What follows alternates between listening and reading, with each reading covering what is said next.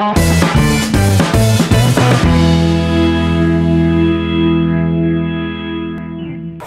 welcome students, this is Arif sir. Today we are going to teach literature of class 8, which is our chapter 3rd, and the name of chapter Dusk. Okay, the author of this chapter is H.M. Munro, and in this chapter there are 3 characters. The first character is Norman, who is the main character of this chapter, and second is an old man, and third is a young man. Okay, in this chapter, in the first paragraph, there are some word meanings I have written on the board with their meanings. Okay, first of all, I am going to explain these meanings, word meanings, then I will explain the chapter. Okay, so pay attention on me and look at the board. Okay, bush planted flower, that means grassy land. Okay, which is covered by bushes. Bat fashion, like a bat, that fashion which is like a bat. Okay, vestige, that means sign. Forlorn, that means sad. And expletive, that means a rude word expressing anger. Okay, let's begin our chapter. Actually, who wrote under the pen name Saki and H.M. Munro. Okay, the name of pen name of Munro is Saki. Okay, let's begin our chapter. Norman Gosper sat on the bench in the park with his back and the steep bushes planted, showered fenced by the park railing and the row of floating across a wide stretch of a carriage drive. Hyder Park corner with the rattle of a hood of traffic lay immediately to his right. Norman है, ठीक है ना, वो एक park में बैठे होते हैं, शाम का समय होता है, वो एक पार्क में बैठे होते हैं, पार्क के किनारे एक बेंच होता है, उस बेंच पर बैठे होते हैं, जिसके बैक में यानी कि स्ट्रीट के साइड में वहां पर बसेस यानी कि बहुत सारी झाड़ियां, ग्रासी लैंड होता है, वहां पर वो बैठे होते हैं। और जिस पार्क में वो बैठे होते हैं उस पार्क का नाम था हाइड पार्क। ओके, पार्क के हाइड पार्क के कॉर्नर पे एक बेंच था, उसी बेंच पर वो बैठे हुए थे। It was some 30 minute past 6 on early March evening, and dusk had fallen heavily over the street. Dusk mitigated by the faint moonlight and many street lamps. लगभग आधे घंटे तक वो बैठे थे। मार्च का मौसम था, थोड़ा मतलब इवनिंग हो गया था, डार्क होने लगा था और डस्ट नजर आने लगा। डस्ट मींस धुंधला जैसा दिखने लगा था। बहुत सारे घर में लैंप पे लाइट ये सब जलने लगे थे। There was a wide emptiness of the road and sidewalk, slightly dotted of the benches and chairs, scarcely and distinguished from the short group in each their side. वो जहाँ पे बैठे हुए थे वहाँ आसपास देखते थे कि लोग वहाँ पर कम हो गए हैं, बहुत सारे बेंचेस वहाँ पर खाली हो गए थे, because it was evening. Okay, शाम हो गया था तो सब लोग वहाँ से जाने लगे थे, रोड भी सन्नाटा सब होने लगे थे। The scene pleased Gloucester boy and memorized with his passing dusk to his mind was the honor of his defeated. The wonders in the dusk did not choose to spend look past them, therefore they can out of the bad fashion. वो देखते हैं कि dust हो गया है, धुंधला जैसा, इस मतलब ऐसा टाइम में वही लोग आते हैं जो मतलब अपनी जिंदगी से हारे हुए होते हैं, जिनको दुनिया से कोई लेना देना नहीं होता। वो इस टाइम पर ही थोड़ा सा जब अंधेरा हो जाता है, ताकि अंधेरे में लोग कम दिखें, लोगों से बातचीत कम हो सकती है, तो इसीलिए वैसे टाइम में यानी डस्ट के टाइम में वैसे ही लोग आते हैं जो अपनी लाइफ से डिफीटेड हो गए हैं यानी हार गए हैं। तो मुनरो भी उसमें नॉर्मन भी उसमें शामिल थे। वो भी बैठे हुए थे और वो देख रहे थे कि बहुत सारे कुछ लोग उसमें आ रहे हैं जो बैट फैशन यानी कि बैट की तरह वो फैशन किए हुए, चमगादड़ की तरह फैशन किए हुए वो आए थे। And beyond the settling scene and buses falling, the really mean brilliant light of noisy rushing traffic. वो देख रहे थे आसपास क्या था कि लाइट जल रही थी, रोड पर लाइट जल रही थी, कुछ ट्रैफिक में साउंड भी था जो कि शाम का टाइम था। So normal imagination pictures things. He sat on the bench, deserted walk. Money troubles did not press on him, had the wished and could have scrolled the fruitful light and noise, taken his place among the still rank and who are enjoyed prosperity or struggle. Norman जो थे वो उनको बहुत सारा problem था, लेकिन वो पैसे का उनको प्रॉब्लम नहीं था, वो पैसे से काफी रिच थे, लेकिन उनकी लाइफ में कुछ ऐसे प्रॉब्लम थी, बहुत सारी ऐसी प्रॉब्लम्स थी उनकी, जिसके वजह से वो बेचारे मतलब डस्ट के टाइम पे जैसे काफी धुंधला जैसा जब टाइम हो जाता है आफ्टर इवनिंग, तो उस टाइम पे वो आकर के बैठते थे और अपनी लाइफ जितने भी फेलियर्स हैं, उनके जितने भी फेलियर डिसीजन थे उसके बारे में वो सोचते हैं। On the bench of the hillside, and an elderly gentleman with the dropping air and the deficiency in the probably remaining vestige of self-respect and individual who had cared skills of the defeat successfully anybody or anything. His clothes could scarcely be called shabby, at least with the past master in the half light, but one's imagination could not have pictures of the wearer embarrassment on the purchase of the half-crown box of chocolate or laying 1/9 pins of the carnation button hole. जिस bench पर वो बैठे हुए थे, उस bench के opposite side में वहां पर एक एल्डर आदमी आता है, दैट मींस एक ओल्ड आदमी आता है, जो कपड़े में ठीक ठाक था, कपड़े से देखने में वो ठीक ठाक था। वो बेचारा सैड हो करके आकर के उनके बेंच के जस्ट अपोजिट साइड में अपने हेड को नीचे करके मतलब कुछ सोच रहा था। वो भी एक ऐसा पर्सन था जो मतलब वो फेलियर था, अपने लाइफ में जितने भी प्रॉब्लम्स थे उस प्रॉब्लम्स को मतलब वो सोच रहा होगा और अपने जितने भी वो फेलियर उसके डिसीजंस थे वो डिसीजंस को वो सोच रहा था। वो ऐसे आदमी अपने हेड को डाउन करके नॉर्मल जिस बेंच पे बैठे थे उस बेंच के अपोजिट साइड में वो बेचारा वो बैठा हुआ था।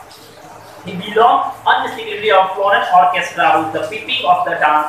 He was not one of the world's lamprey who induced the knowledge conservation as a rose to go got by imagine him returning to come circle where the snub and no account out of the black and lobbying where with the ability of pay of weekly being with the beginning and the end of interest he inspired. His returning figure vanished slowly in the shadow in any place bench was almost immediately by a young man. तो वो जो आदमी था जो अपने head को down करके बैठा हुआ, कुछ देर तक नॉर्मन के बगल में वो बैठा था, अपने हेड को डाउन करके अपने मतलब बारे में सोच रहा था। कुछ देर के बाद वो बेचारा चुपचाप उठता है और धीरे धीरे आगे बढ़ने लगता है। कुछ दूर आगे जाने पर काफी मतलब वहां पे डस्क था, डस्क में वो क्या होता है गुमनाम, यानी कि वो डस्क में जाकर इनविजिबल हो जाता है। वो आदमी कहीं दूर चला जाता है, जो नॉर्मन के निगाहों से क्या होता है काफी दूर मतलब चला जाता है, वो नजर नहीं आता। जैसे ही वो जाता है वहां पर एक यंग मैन की एंट्री होती है।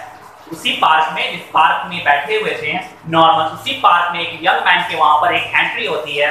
वो young man fairly well dressed and scarcely more cheerful mean the preceders as the emphasis in fact went badly with him. A new corner unbounded himself and angry and very audible at pleading and flung him into the ship.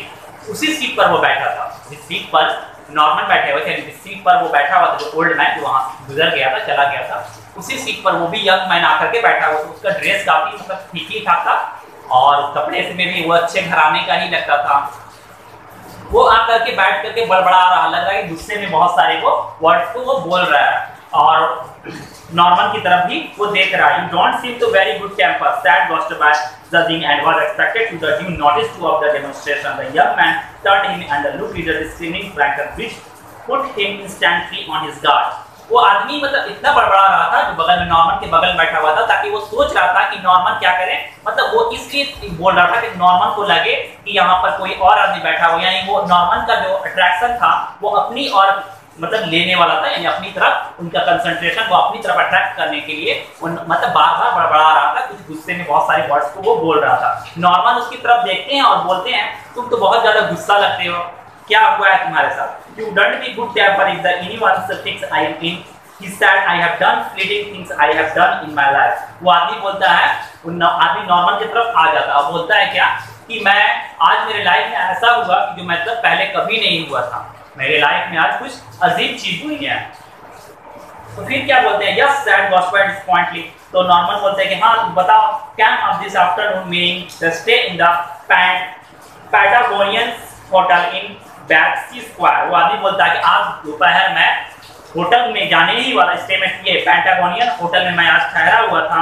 I found it had been pulled down, continued to the young man. When I got there, I found it had been pulled down weeks ago and cinema. वो आदमी बोलता है क्या कि आज रात में शहर में आज सुबह में मैं शहर में उतरा हूँ, मुझे पैटागोनियन होटल में जाना था, तो मैं ऑटो वाले को बोला, मतलब रिक्शा वाले को बोला मुझे उस होटल में छोड़ दो। तो मैं वैसे जहाँ वहाँ पर गया उस पैटागोनियन होटल में, तो वो होटल वहाँ पर नहीं था, वो होटल वहाँ से हट करके एक मॉल बन गया था। ओके, वो सिनेमा थिएटर बन गया था। Taxi driver recommended to another hotel. Taxi driver बोला कि चलिए मैं आपको कुछ नए मतलब नए होटल में मैं लेकर के जाता हूँ, और I am Saint letter to my peoples. और वो बोला, वो आदमी बोलता है कि मैं यहाँ पे किसी काम से आया हूँ, मैंने अपने आदमी को बोल दिया कि मैं जो होटल में ठहरने के लिए, पैटागोनियन होटल में ठहरने के लिए आया था, तो एक्चुअली वो होटल अब वहाँ पर नहीं है, वो वहाँ पर थिएटर बन गया है। तो मैं दूसरे होटल में मैं जा रहा हूँ। मैंने अपने आदमियों को मैसेज कर दिया और मैं उस ड्राइवर के साथ, टैक्सी ड्राइवर के साथ मैं चला गया। Okay, I went out the by सम, और उस मैं होटल में जाकर के रुक गया। मुझे उस होटल का एड्रेस भी नहीं पता था, ना होटल का नाम पता था। न्यू होटल में मुझे वो टैक्सी ड्राइवर लेकर के गया था। टैक्सी ड्राइवर मुझे छोड़ करके चला गया। जब होटल के मैं बाथरूम में गया तो वहाँ की मुझे शॉप अच्छी नहीं लगी, तो मैं फिर से हैंड वॉश करने के लिए शॉप को खरीदने के लिए मार्केट में गया। जब होटल से निकला, I did फॉरगेटेड pack of the I head hotel shop. फिर I suddenly realise that he didn't remember it's name, और कुछ दूर जाने के बाद मुझे लगा कि मैं रास्ता भूल गया। मुझे ना उस स्ट्रीट का ना गली का नाम मालूम था, ना उस होटल का नाम मालूम था कि, और ना उस जगह का नाम मालूम था कि कहाँ पर होटल है। मैं भूल गया। Now student, in the next paragraph there are some word meanings I written on the board. First of all, I am going to explain these word meanings, then I will explain rest of the chapter. Okay, the first is predicament. That means a problem from which it is difficult to get out. Okay, eloquent pause. That means a pause in the conversation that says a lot. Reminiscence. Okay, that means memory.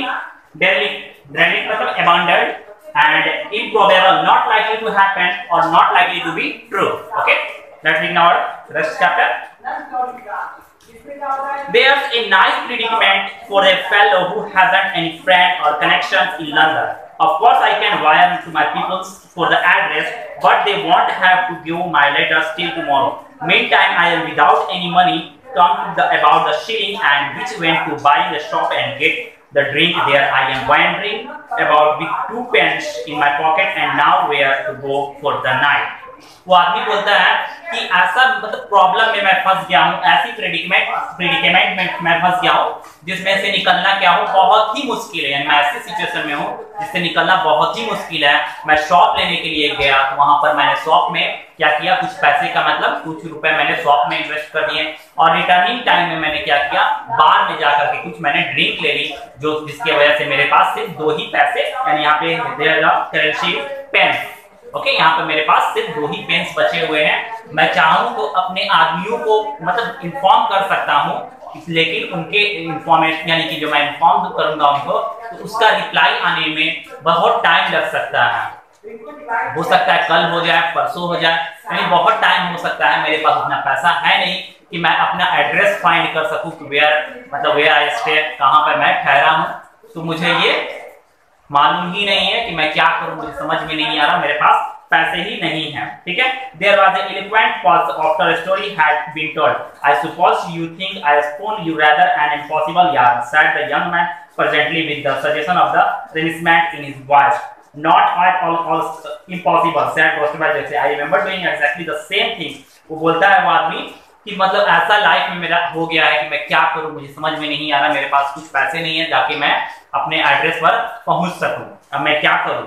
तो वो बताते हैं, normal बोलते हैं उस आदमी से कि घबराने की बात नहीं है, इतना हार्ड नहीं है, मेरे साथ भी मेरे लाइफ में भी ऐसा एक बार ऐसा हुआ था। ओके, सेम ऐसा ही हुआ था।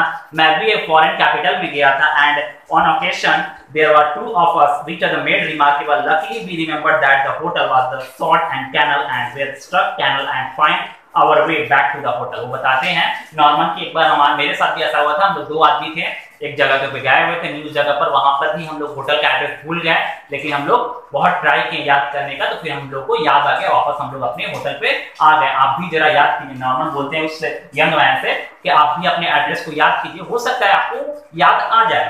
The youth brightens and reminiscence in a foreign city I would mind so much.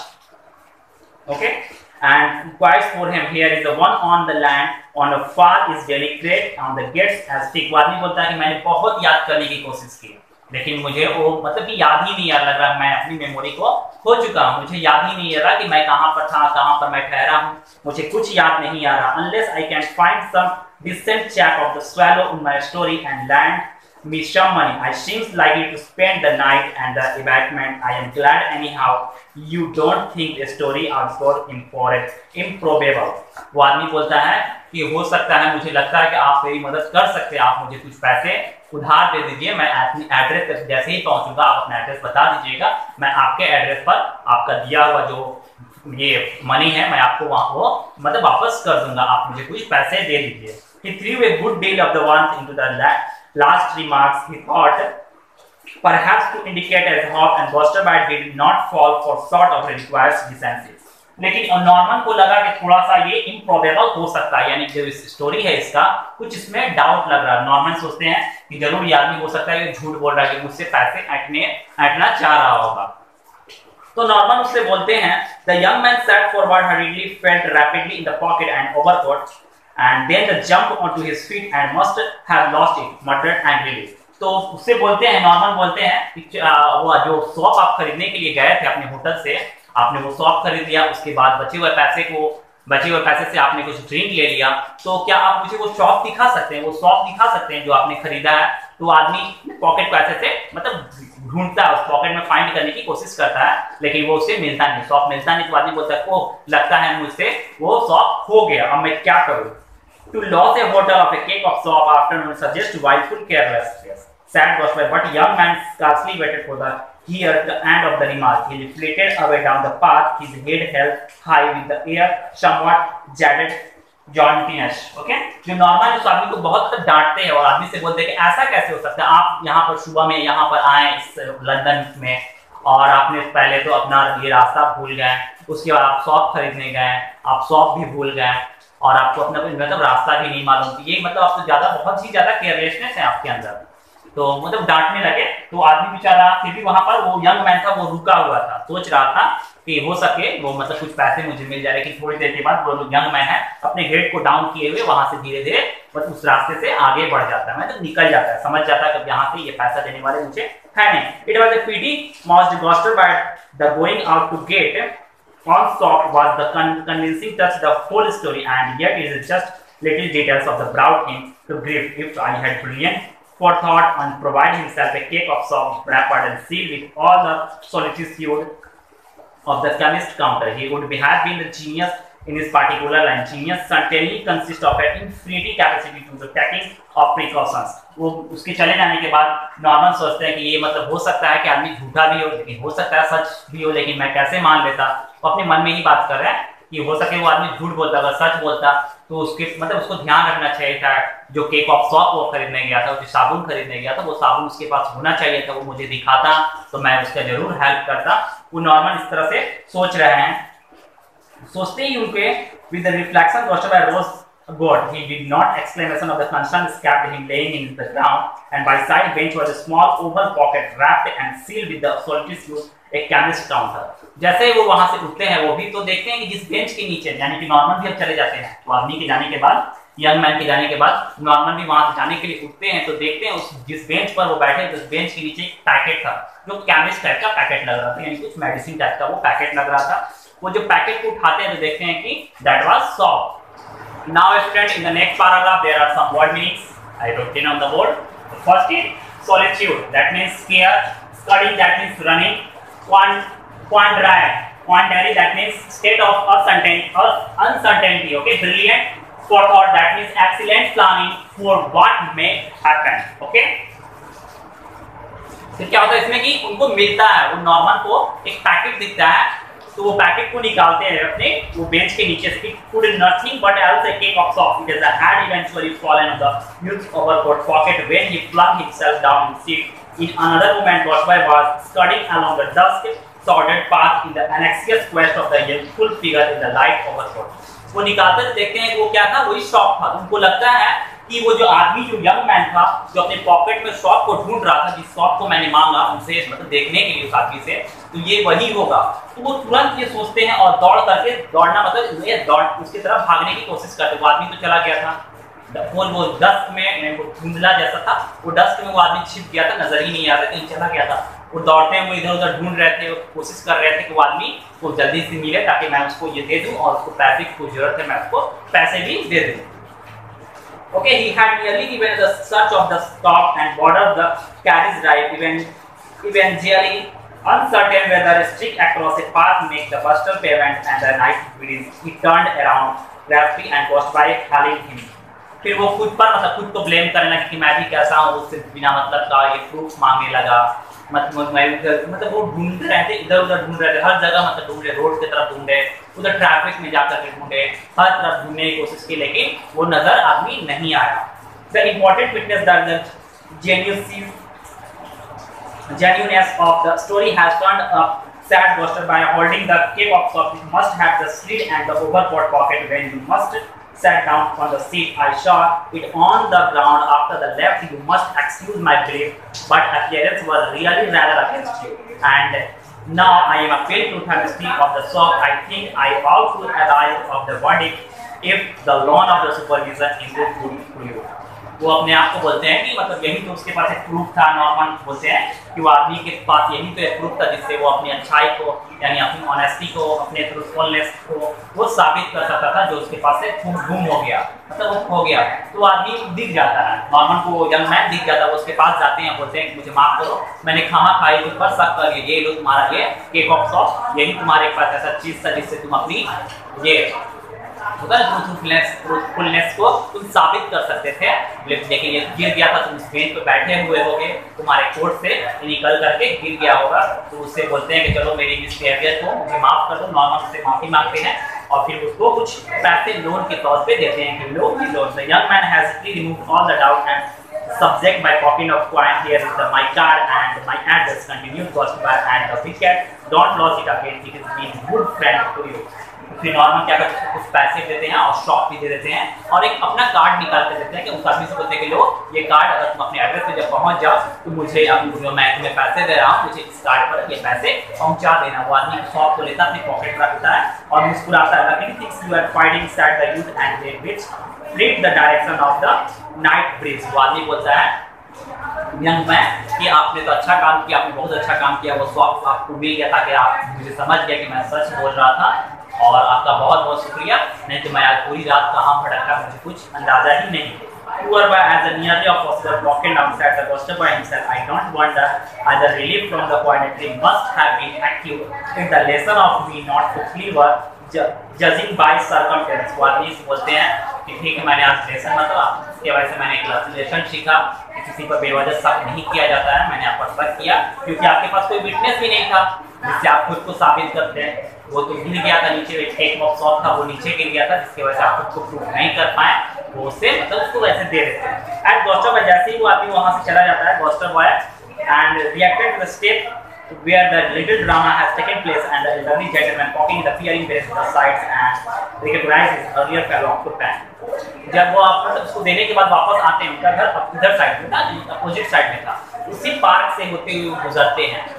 जो नॉर्मन है वो उसी पार्क से होकर के गुजरते हैं जिस पार्क मतलब वो पहले बैठे हुए थे जहाँ पर ये सब ड्रामा हुआ था। तो जिस बेंच पे वो बैठे हुए उसी बेंच से वो होकर कैसे गुजरते हैं, जब तो गुजरने के बाद देखते हैं कि वहाँ पर एक ओल्ड मैन, ये that was the same old man जो उनके पहले पैनल बैठा हुआ था, जो पहले नॉर्मल पे बैठे हुए थे, जिस पे पहले ओल्ड मैन आया था जो हेड अपने डाउन करके कुछ सोच रहा था, वही आदमी था। वो बेंच के नीचे कुछ फाइंड करने की कोशिश कर रहा था, कुछ सर्चिंग कर रहा था बेंच के नीचे। तो नॉर्मल उसके पास जाते हैं और बोलते हैं आपने कुछ कोई चीज मिस कर दिया है क्या, आप क्या ढूंढ रहे हैं यहाँ पर? वो आदमी बोलता है यस सर, एक केक ऑफ सॉफ्ट। वो आदमी बूढ़ा जो आदमी बोलता है कि हाँ मैं एक साबुन का मतलब मुझे एक साबुन, मेरा साबुन था मेरे कोट पे रखा था, वो लग रहा है यहाँ पर गिर गया, मैं उसे ही ढूंढने की कोशिश कर रहा हूँ। आपको समझ में आ गया कि मतलब वो जो सॉफ्ट था वो एक्चुअली वो ओल्ड मैन का था, वो यंग मैन का नहीं था। यंग मैन क्या चाहता था, नॉर्मल से कुछ पैसे ही ऐंठना चाहता था, लेकिन अनफॉर्चुनेटली ओल्ड मैन से क्या होता था, वो केक ऑफ सॉफ्ट वहाँ पे गिर जाता है और फॉर्चुनेटली वो यंग मैन का मतलब नॉर्मल को लगता है कि वो यंग मैन का है, तो नॉर्मल समझते हैं कि यंग मैन इज ट्रू, तो उसको पैसे दे देते हैं, लेकिन एक्चुअली वो साबुन किसका था, शॉप किसका था, ओल्ड मैन का था। This was our chapter, we have completed this chapter. Okay student, and your homework is read this chapter, watch this video, okay, and do fair of this chapter. And one more thing, please drop your name in the comment box if you are watching our video, because we are making videos for you, not for us, okay. So please be serious in study. We are trying to do our best, okay, and we are taking your attendance every day. Please drop your name in the comment box. Thank you. Have a nice day.